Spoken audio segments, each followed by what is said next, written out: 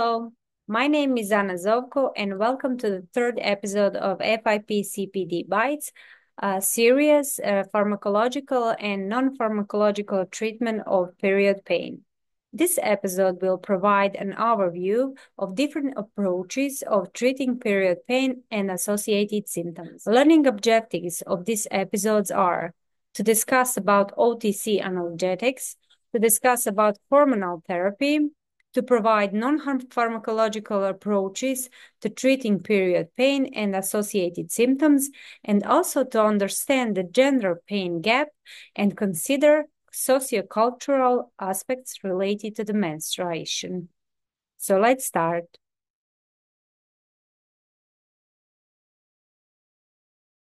Over-the-counter analgesics are widely used for managing period pain due to their accessibility and also due to their effectiveness. The first-line treatments are non-steroid anti-inflammatory drugs such as ibuprofen, ketoprofen, naproxen, and diclofenac.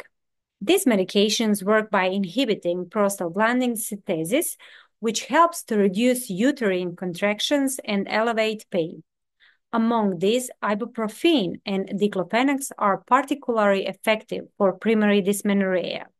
However, diclofenac may cause some side effects compared to ibuprofen. That makes ibuprofen preferred choice for its better safety profile. For those who cannot tolerate non-steroid anti-inflammatory drugs, acetaminophen and aspirins are effective alternatives for mild and moderate pain relief.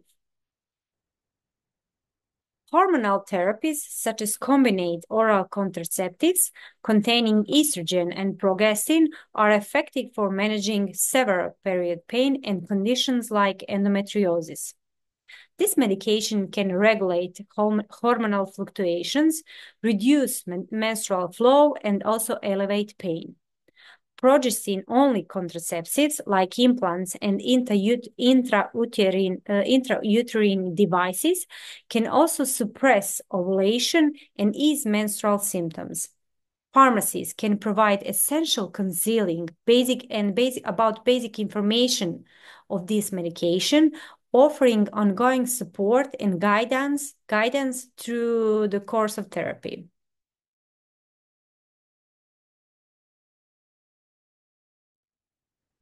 Non-pharmacological strategies can be highly effective in managing period pain. Heat therapy or using heating pads or hot water bottles on the lower abdomen helps to reduce pain, improving blood flow and relaxing muscles. Regular exercise is also very essential because especially aerobic activities because they are linked to lower menstrual pain severity due to the release of endorphins, which are the body's natural pain relievers. Additionally, dietary modifications, including diet-rich omega-3 fatty acid, magnesium, and vitamin E, may help to elevate symptoms by reducing inflammation and muscle cramps. Assessing whether a patient has primary or secondary dysmenorrhea is also vital.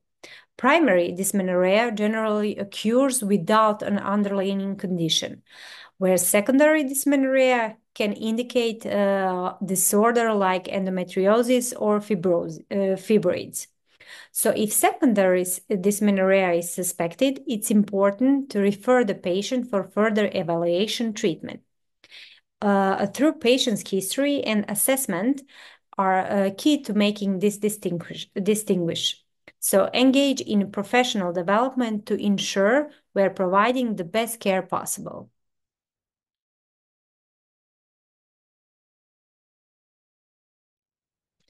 The gender pain gap highlights a critical disparity in how pain is perceived and treated between genders, often resulting in women experiencing under-treatment.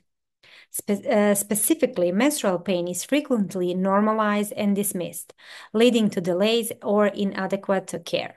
Additionally, in clinical settings, women's pain is more commonly attributed to psychological issues rather than being treated aggressively, unlike similar symptoms in men. As a pharmacist, We play a key role in addressing these issues by educating healthcare providers about gender biases and empowering patients to advocate for their care. We can enhance the accuracy and empathy in diagnosis and managing period pain. Furthermore, pharmacists must actively educate a public on effective pain management and guide them to where to seek appropriate help. This approach is essential in bridging the gender pain gap and also to improving overall patient's care.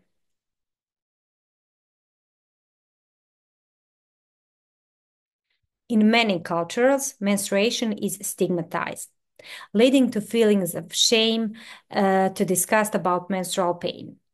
This, combined with socioeconomic factors and cultural backgrounds, can limit access to healthcare and affect the quality of treatment and that woman receives.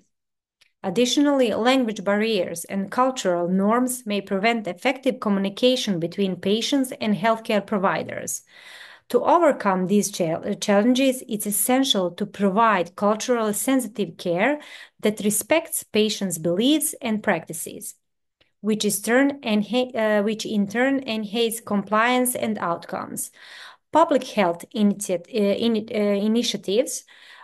aim to educate communication between about menstrual health and also can help to reduce stigma and improve access to care, ensuring that all women receive support that they need. So pharmacists can play a crucial role in addressing the gender pain gap in a sociocultural factor through proactive measures. They can involve in some educational initiatives by training healthcare providers and also by education of patients. They can promote evidence-based practices, advocating for research or applying some guidelines. They can also be engaged in community activities like public awareness campaigns. They can support networks. And in the end, they can also be involved in empowering patients, encouraging self-advocacy, and also navigating that self-care care.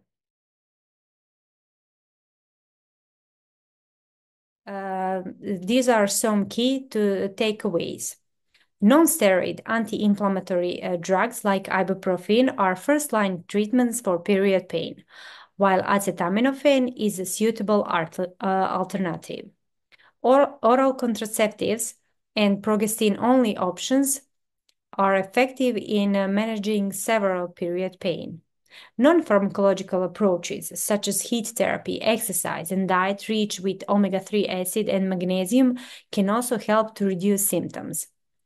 Women's pain is often undertreated due to gender biases, so pharmacists should focus on educating providers and empowering patients.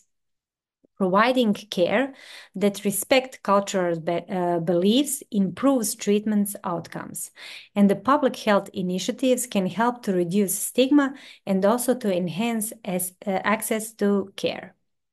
So in the end, thank you for watching all 3 episodes of CPD Bytes series on managing period pain. We hope these resources have equipped you with the knowledge and tools to effectively support young women in your pharmacy practice.